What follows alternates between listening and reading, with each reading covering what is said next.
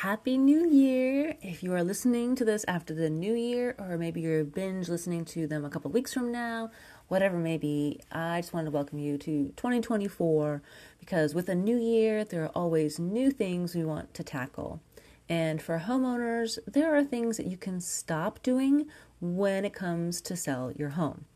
Now, I wanted to tell you to stop doing this one thing, but I really can't stop with just one. So, I will share at least two things you can stop doing when it comes time to sell your home. Hi, it's Kasha McDaniel, and I am a homestager decorator, and you're listening to the Creative Home Podcast, where I talk about staging and decorating and all things associated with your home. So take a listen.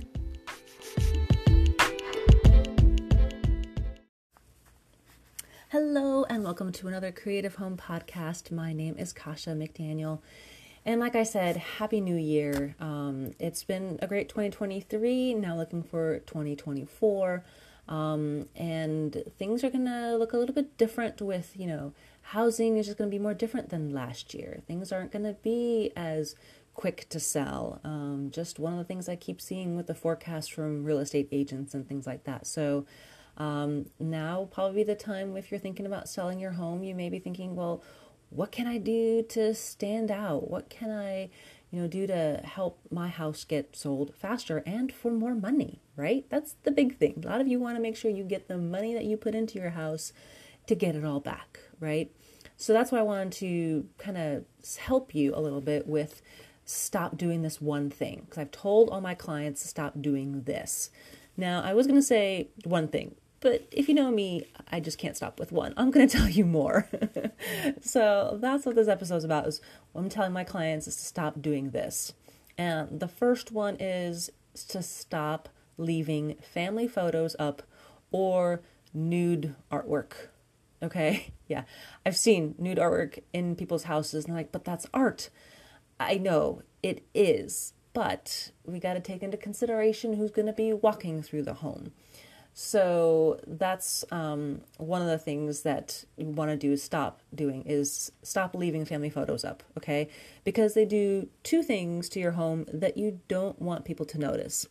Number one, they clutter up the walls or sofa tables or wherever you have them, on nightstands, on dressers, or whatever it is. A lot of you, especially the older, if you're the grandparents and you have pictures of your grandkids, they are everywhere. If you know what I'm talking about, you know. And I know, God love them. Yes, you love them. I get that. But when it comes time to sell your house, the second reason, it's too personal. And we need to depersonalize the home, okay? We want the buyers to envision themselves in the house, and they can't do that when you have pictures of yourselves, the grandkids, wedding photos, whatever, everywhere, okay? So start removing them now, because it's the easiest thing you can do now to help sell your home faster, okay? So stop leaving family photos up, okay? Stop thinking, okay, well, but they look so nice, their wedding photos. Yes, take them down. Just take them down. Start. And it's going to look empty. I know it is. Believe me, because if I know how many photos you have, they're probably like in the dining room, like I said, maybe in the foyer entrance, on a sofa table in the living room. They're probably in the bedroom. Yeah, you need to walk room by room and just start collecting them. Yeah, I know it's probably going to be hard. You're going to be, but I want to see them. Oh, and you will. You will definitely see them. It's not like you're throwing them out. You're not doing that. You're just putting them away. Start packing them up, grab a box, and start putting those things away. Okay? So you need to start taking those down. There's probably too many on the walls, which is, like I said, they just clutter up the walls, and there need to be less. Okay? Less is more when it comes time to staging a home. Okay?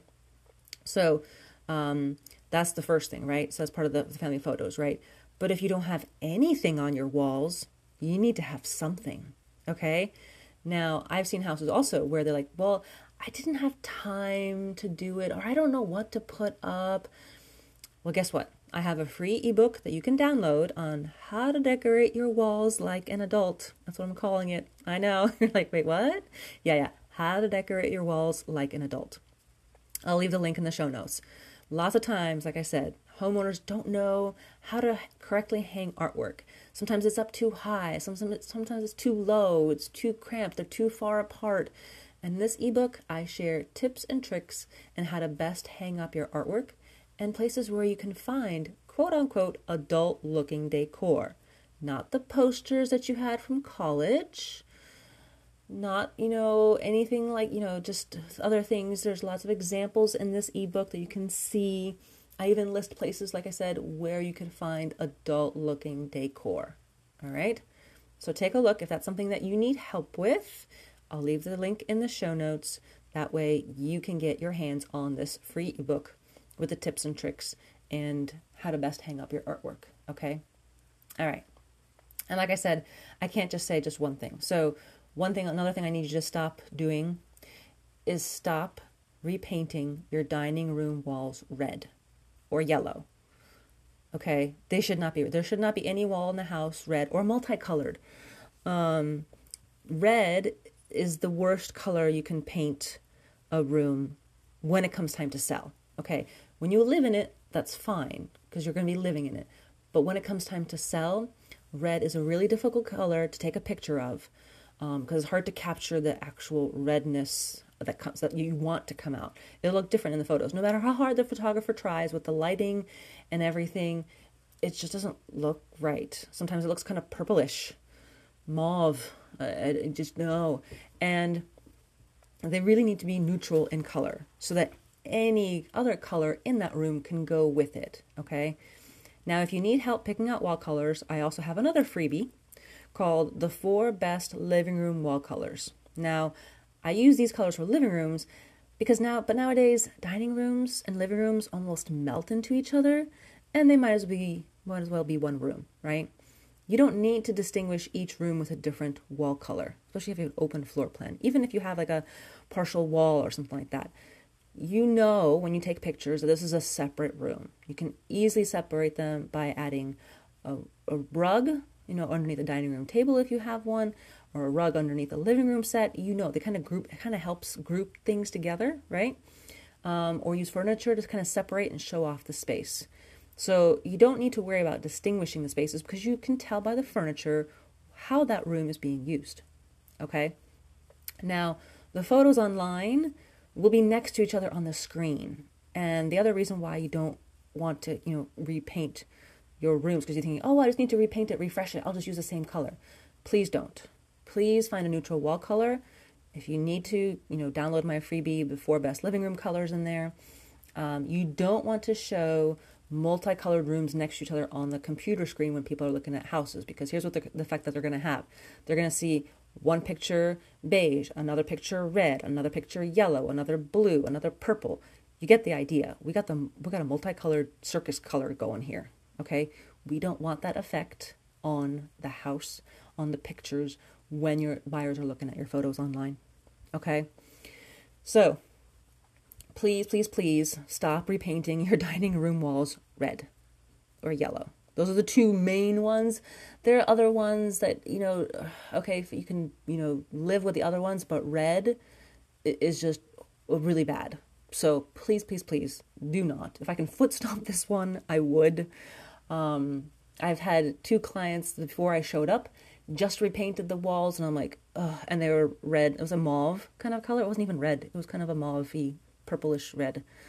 And I'm like, okay, well, we'll try. And at that point, then the stager has a harder time working with whatever's left in the room to kind of deflect and kind of not let people notice the red and not let the red stand out as much. So we got our work cut out for us, right? So that's why, please, please, please, if you can help a home stager out before they show up, please don't repaint a room red. Okay? All right. So if you are selling your house soon, you now know 2 things that you can stop doing or do correctly, right? If you're hanging up artwork, you now know how, if you get my freebie, right? Or if you are wanting to repaint something, please don't paint it red or yellow. All right. There are links in the show notes that will get you started in the right direction.